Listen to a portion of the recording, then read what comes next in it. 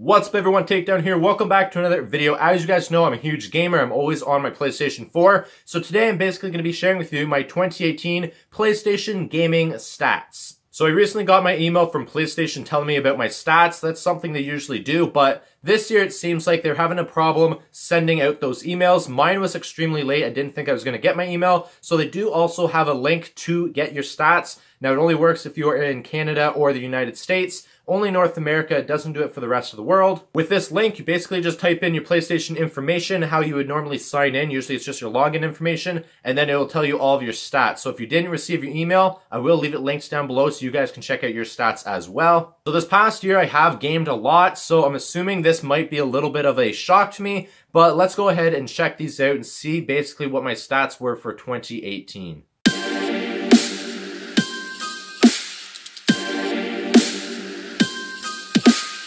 Okay, so I have it up here right now, and basically it just says about your information, so it has your PlayStation ID. Thanks for playing with PlayStation in 2018. So that's the screen that you should see whenever you first log in to your account information after you click the link down below, if you have not received it.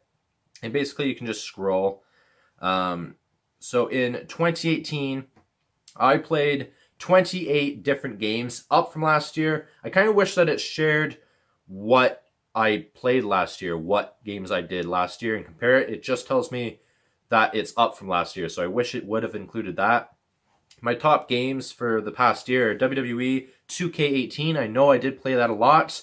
789 hours. I play a lot of universe mode, doing stuff like that. I did a lot of online. I did a lot of the trophies, the campaign, so to me that does make sense why it is so high, but I'm assuming that they count pause menus, because in PlayStation, even though if you are paused, you're just sitting in the menus, it does accumulate time, so I'm assuming that's why this one is so high. Next up is Fortnite, 486 hours. That seems accurate. I did play Fortnite a lot in 2018.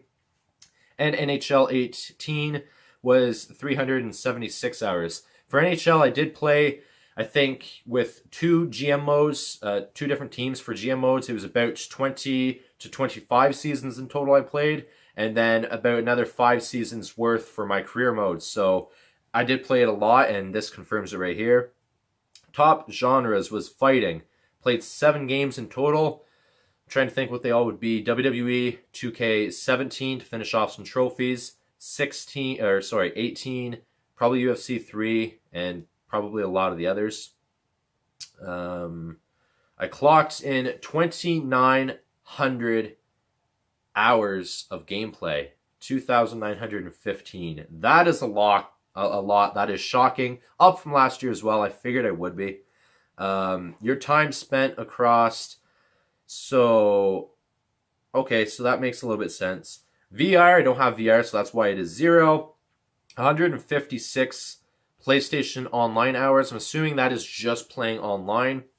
And the rest, 2759, is playing on my own, which I have been playing a lot on my own. Solo stuff, campaigns, different things like that. WWE Universe Mode and NHL, they're by your not online. So longest gaming streak, 14 consecutive hours. I'm assuming that means if you leave it in rest mode, if I'm doing an update or downloading a game or something like that, I'll leave it overnight in rest mode. So I'm assuming that includes my game time and then leaving it overnight as well. Maybe. The average in US and Canada is 11.2. Okay, so it's a little bit higher there for me, but I'm assuming that's why. My prime gaming hours for 2018 was daytime. I know in 2017 it was nighttime, which is usually when I gamed. Now daytime, because I haven't worked for the past over 6 months, that does make sense. And Tuesdays are my prime day, okay?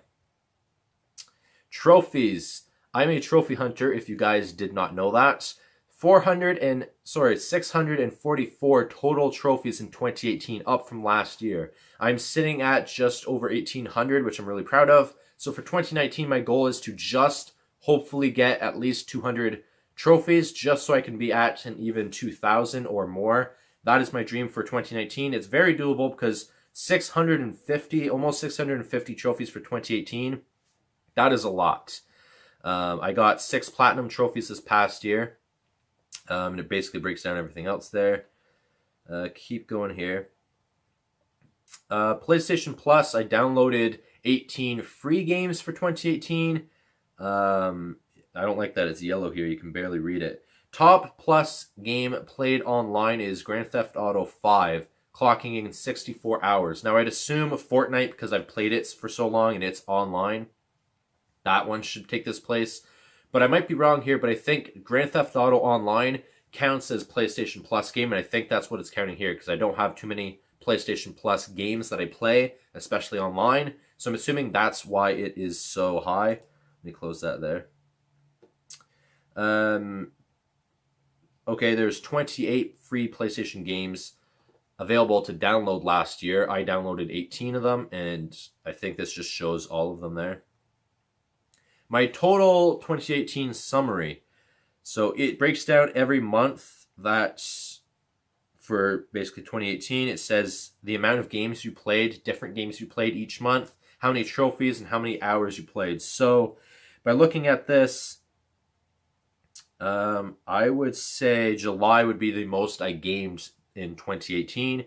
I earned 127 trophies. Now, it used to be for me December, because I'd be trying to finish off all of the trophies that I got the previous year. I'd try to be finishing off as many trophies as I could, while also I'd be getting the new games and getting all the trophies for them right off the bat is what I usually do.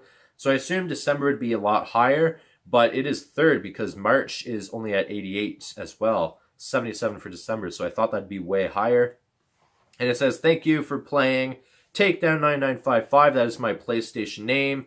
It says I'm a masterful warrior. I'm assuming that's because I played, oh, it even says here, 68 games, almost 3,000 hours of gameplay, and 644 trophies. So I am a trophy hunter. I didn't think it was going to be that many trophies. I didn't think it would be near that, but that is probably the most shocking thing. The hours played, I'm assuming it includes if you're in the pause menu and you're doing other stuff, like I'm usually on my laptop editing videos or doing stuff like that, and my PlayStation is on, so I'm assuming that it accumulates time even though you're not playing it, especially certain games it might. But the trophies, I know I gamed a lot. I'm a trophy hunter. I've been trying to get as many trophies and platining games that I know are easy to platinum, and especially last year, I think it was right after my 22nd birthday. I was sick for 2 weeks straight, and I basically gamed for that 2 weeks straight, and I was basically trying to get as many platinums and as many trophies as I could done. So that's basically why it's so high. Plus those platinums, I got 6 platinum trophies in 2018. Most of them is whenever I started the game. I started the game and ended up platinuming it. So there's a lot of trophies there. So now it basically just tells you features for 2019.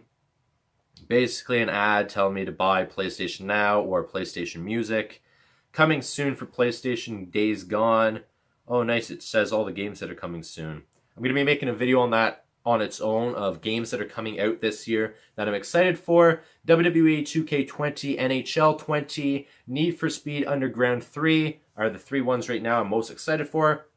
But I'm going to bring up a list and do that for another video in a couple weeks, and basically just share with you guys what I'm most excited for 2019. So these were my gaming stats for 2018. Some of them seem a little bit shocking, but it is because I did play a lot in 2018. I haven't been working for over half of 2018, so I've been gaming a lot there. I was also sick for 2 to 3 weeks almost back in right after my 22nd birthday, so I was getting a lot of trophies then. So it does add up and it does make sense. So if you want to check out your gaming stats as well and PlayStation hasn't sent you your email, as long as you live in Canada or the United States, basically North America, and that's the only way that you get it. If you live over in the UK or anywhere else in the world, you will not be getting your stats. They don't share your stats for some reason. I think that's a little bit odd. But if you do live in Canada or the United States and you have not received your email, I will leave it linked down below. Basically, just click the link, sign into your account, and it should show you all of your stats. So I will leave that link down below for you guys. I will leave this video here. Hope you guys did enjoy. I'll see you guys in the next video. Please take care. Peace.